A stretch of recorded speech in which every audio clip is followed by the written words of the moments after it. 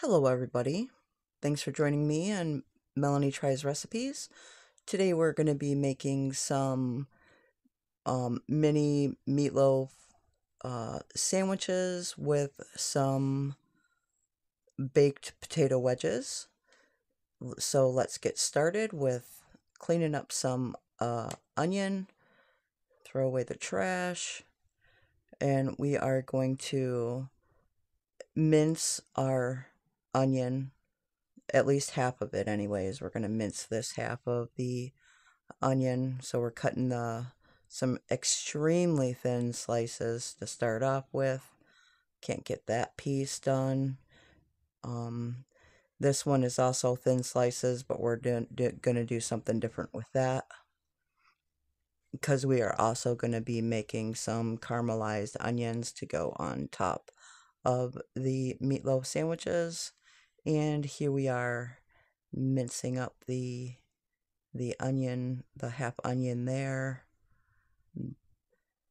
Those are some tiny, tiny pieces. Let's separate those into a couple of small dishes.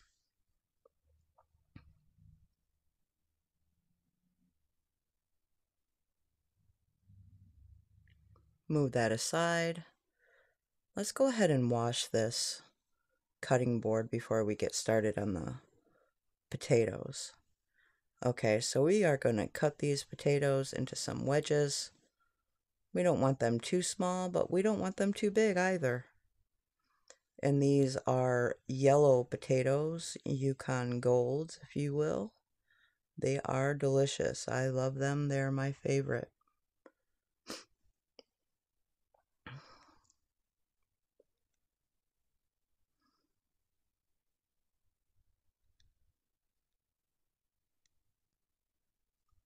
Alrighty, let's put these into a baking dish. I actually got too small of a baking sheet and I overcrowded them, so they didn't turn out exactly the way I wanted, but still tasty.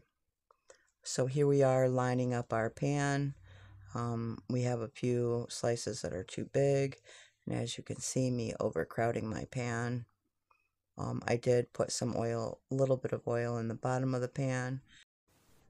Okay, now we're going to put some salt and pepper on the potatoes, and we're going to try to use my little drizzler of oil, but it didn't have any oil in it, so I used my big bottle and put way too much in, so all in one spot. So I'm using my little baster brush thing and trying to move that oil around and over top of my potatoes. Let's shove them into the oven. I think my rack was a little too high, but we put our oven at 425. And now let's mix together some meatloaf style mixture. We're going to put some ground beef into this bowl and put some panko crumbs in there and some powder or garlic powder. Sorry, I had a brain fart there. I had to think of what that was. Some garlic powder, some salt and pepper, a little bit of chicken bouillon, and then our minced onions as well.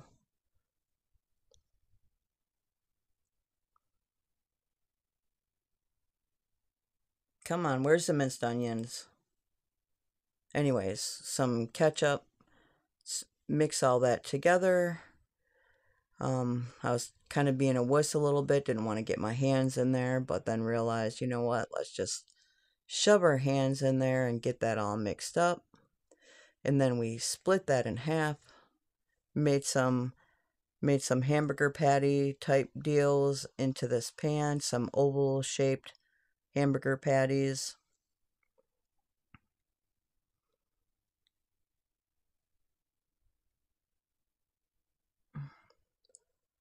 Got to make sure they're shaped well, nice and oval. And then we're going to go ahead and walk this over to the oven put that into the same oven with the potatoes. Now we are going to start on these onions. We're going to fry them up a little bit. I'm going to try to sweat them out some, but mostly fry them up and get some oil to come out of them.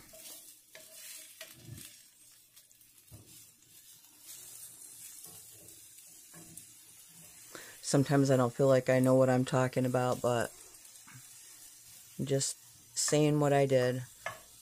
Tossing them in the pan, flipping them around.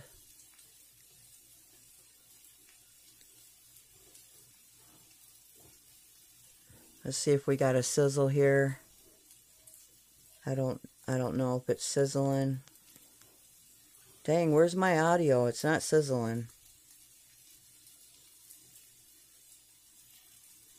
Yeah, probably messed that up. I'm not very good. Not very good at the, what do you call it? Videos or anything yet, so sorry guys. I'm doing my best. So see the onions are browned. We're gonna put some water in there. Get that boiling. Put some sugar in there. Let it continue to reduce down and cook down. Add a little more water. We want to make like a little bit of a syrup at the bottom of these onions.